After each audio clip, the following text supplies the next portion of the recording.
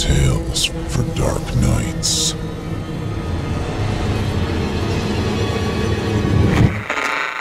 Want to make sure you never miss a Chilling Tales for Dark Nights video again? Be sure to subscribe and hit that bell to turn on notifications. Our town has a siren that only I can hear. By N.M. Brown. I know it sounds batshit. I'd think the same thing if I was reading this from your position. But the annals of history seldom lie. I'm not talking about biased reports and recollections. I mean cold, hard, factual history. The first time I heard it, I passed it off as being an annoying case of tinnitus, although I'd never experienced it before. The sound was faint and shrill, like an air raid siren infected with helium. Then, plants and vegetation in town began to die. Again, I didn't think much of it. After all, snow was due on the ground soon. It was natural progression for things to die and grow anew as the seasons change. It went away after a day or so. Either that, or I'd figured I'd somehow just gotten used to it. I remembered when my kids used to fuss as babies.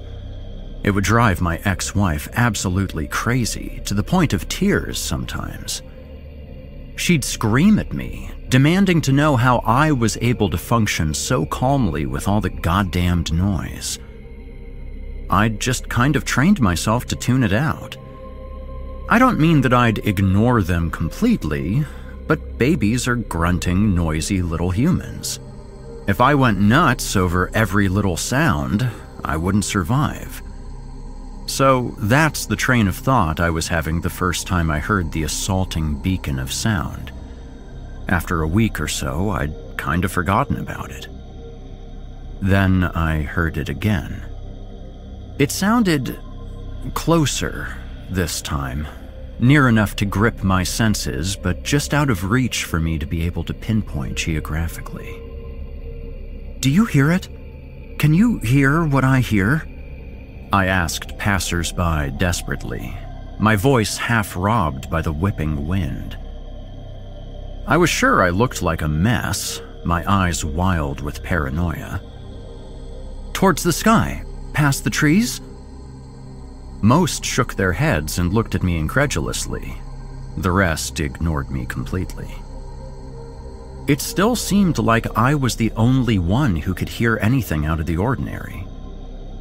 Strangers, the ones not staring at me like I was off my nut, continued laughing and chatting as I stood there absolutely dumbfounded.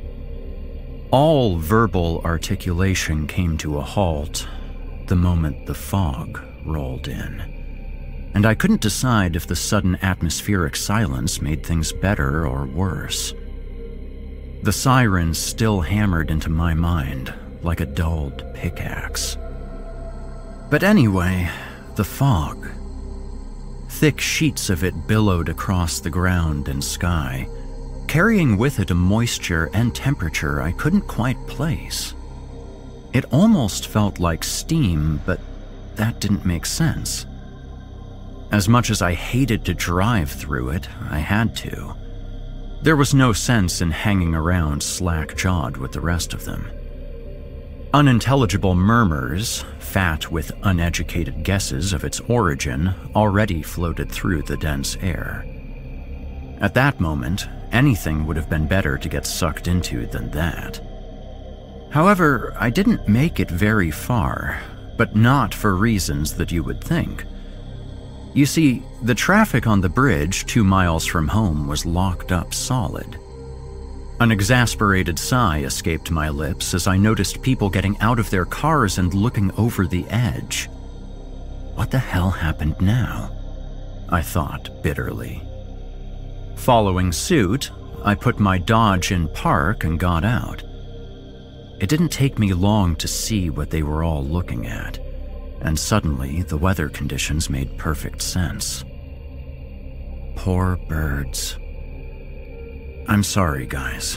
This is going to be sad, but the poor birds struggled to fly through the sky with bubbling feet. They propelled away from it the second they made contact, like it burned their skin. That was exactly what it looked like happened. Lifeless bodies of fish speckled the surface of the water as they rose to the top. It seemed like the previously almost frozen water was fucking boiling. There was no reason for the water to ever be hot, but especially not in the dead of December. Fellow drivers gasped in awe as tiny cyclones began to form offshore, almost too small to see. At least I knew I wasn't completely crazy. They may not have heard the siren, but they sure as hell experienced the effects it brought. I thanked God, the devil, and whoever else involved that it wasn't a warmer month. I couldn't imagine a swimmer being caught out in that. Eventually, the steam and traffic cleared, and I was able to make it home safely, if not sanely. Things moved on, as they do, and soon I was sure the day of the mass fish fry would be an event of the past. Something random with no connection to or implication of anything at all. Sometimes things like that happen, you know. Or maybe it was a fissure deep underground. That made sense as well. The next time it happened during the middle of the night, waking me up from a sound sleep. This time it was louder still, and my body shook with tremors of terror with anticipation of what it might bring. My body sagged with relief a few hours later when it abated with no events. That is, until the sun rose and I opened my front door. Devastated bodies of birds and animals peppered my yard and street, at least a dozen or so. My neighbor across the street walked out to check her mail, almost screaming at the half-graveyard our lawns had become. "Did you hear it last night?" I asked her. She shook her head confusedly. "It sounded like an air raid siren around 2:15 a.m. You didn't hear it?" But it was too late. She'd already gone back inside. Fear began to grip my every waking thought. It felt like the world around me was slowly coming to an end, and I was the only one who had any warning about it. And no, I hadn't gone to the doctor about it. Who the hell would believe me? The one person I did mention it to passed it off as bariatric pressure or some shit like that. I sure as hell didn't understand it, so how did I expect anyone else to? The siren was becoming louder, closer, and more frequent.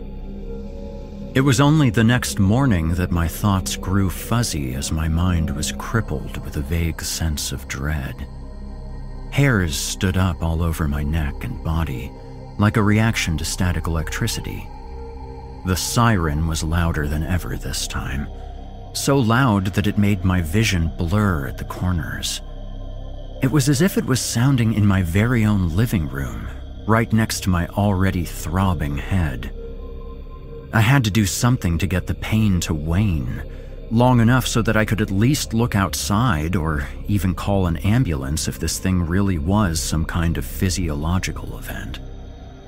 Improvisation had never been my strong suit, but I always tried to do the best I could with the clumsy faculties I was given. Without thinking, I grabbed my leg pillow and a roll of masking tape I'd kept on my dresser for painting. My stomach rolled as I was confronted with the fact that I hadn't washed the pillow in way too long, if ever. Weeks of ball, ass, and thigh sweat surrounded both sides of my face as I did my best to wrap it behind my head to cover my ears and tape it into place. I'm sure I looked like an asshole, but hell if I cared right then. I knew that I smelled like one, at least. But to my bittersweet relief, it helped enough for me to know that A, it wasn't just in my head, and B, I'd be able to stand up and walk to the window. The distant sound of a car crashing lay underneath the blaring noise for just a moment long enough for someone to lose their life. My mouth dropped open in shock as I saw my neighbor open up her front door. "Stop!" I cried out, not that she could have heard me. I hadn't even been able to hear myself. My fists pounded against the window in an attempt to get her attention. Whatever the hell this thing was, she needed to go back inside. It worked. Joy and relief, two feelings that had become foreign to me as of late, filled me for the first 5 seconds that our eyes met. She looked up at me, smiled and waved, completely oblivious to the blaring noise. However, that didn't matter. My attempts had worked. I would be able to help keep her safe. Then, the blood began to flow. Streaks of crimson ran from her nose, fell from the lower ledges of her eyelids, and trickled down from her bespeckled ears, turning the faux diamond earrings into rubies on their descent. I wouldn't say that her head exploded, per se, but that's sure as hell what it looked like by the time she crumpled to the ground. My temples became numb with foreboding, and I dove into my couch cushions in preparation. The ground seemed to vibrate as the wailing siren reached a cataclysmic crescendo. The glass of the windows tinkled as it shook, stretched to its breaking point with the pressure and pitch of sound. I knew they wouldn't hold for long. The thought occurred to me to move away from the living room window, but it was too late. I tensed as bits of glass peppered my body, the couch, and the floor. Then it just stopped. My body struggled to acclimate as the roaring volume gave way to deafening silence. Breaths came in panicked huffs and trembles as I rose to my feet, careful to avoid the shards of glass nestled in my bare carpet. I shook the rubble and debris from my slippers before placing them on my nicked feet and surveyed the damage to my home. I was sighing in relief that my bathroom mirror, window, and shower pane hadn't been affected when every cell froze in my body. A noise, not nearly as powerful as before, but just as alarming, resonated from the street in front of the house. I shuffled over to my front door as fast as my battered feet would carry me before throwing it open and peering outside. I couldn't believe my eyes, and what was left of my hearing was being quickly assaulted by squeals of maniacal giggles. Shock and terror filled me at what my eyes beheld. A baby, not more than 9 or 10 months old, sat naked in the middle of the broken street, as if every single event had led up to its arrival. He had thick curls of jet black hair that came to a distinct widow's peak in the apex of his forehead. The baby also had the darkest blue eyes I had ever seen. I'd have assumed they were brown or black, even if they weren't gleaming with joy. My mind reeled to think of where it could have come from and how it could have survived all of this. But what mostly bothered me, what unsettled me to my very core, was how it was laughing.